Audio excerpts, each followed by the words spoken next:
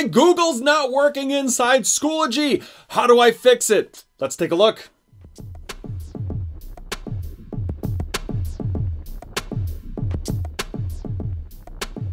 There are a lot of different reasons why the connection between Google's Workspace and Schoology can sometimes break and stop working. And that's certainly frustrating both for us as teachers and for our students. So let's take a look at your end as a teacher, the 3 things you can do to fix the connection between Schoology and Google. Now, it doesn't often require all 3 steps to be done, but this is the foolproof way we've seen of making sure that connection is reset. Let's take a look. As a teacher, the first thing I'm going to do is reset the Google Resource app inside Schoology. So I'm going to log into Schoology and then select the Resources app on the top menu bar of my Schoology page.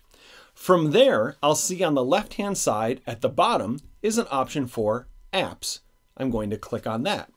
Now, I only have the Google Drive Resource app loaded on this account, and that may be the case for you. You might have some others.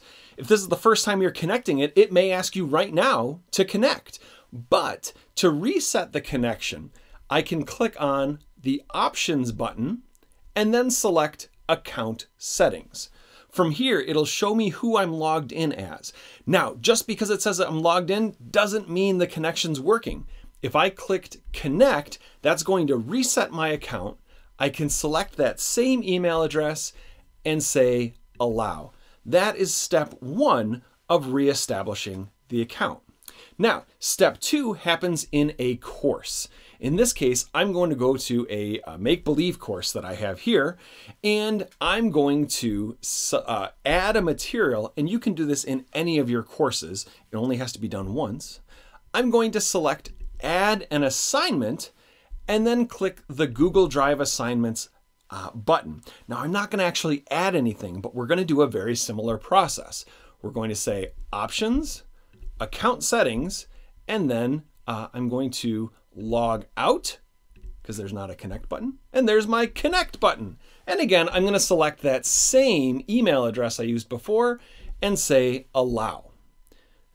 And that's step 2. Now, step 3 is going to be in a course that you already have a Google Drive assignment in. So let me just switch over to a different account where I have that started. All right, so here I am in a course that we can see already has a Google Drive assignment in it. I'm going to click to go into that assignment. And when I head over to the In Progress or Submissions tab, if I go to In Progress, there's a link that says, can't see your document? Click here. Now, when I click that link, nothing happens. And that's because this student hasn't opened the document yet. So I'm going to go find someone that has opened it. And when I click here, it gives me that familiar window to connect. And again, I'm going to select my email that I've used for the other 2 steps and say allow. Now, you do not have to go to every single course and do this step. You only have to do those 2 steps, step 2 and step 3, in one course, and it applies to all. But that, as a teacher, is how you can reset your connection between Google and Schoology in 3 easy steps.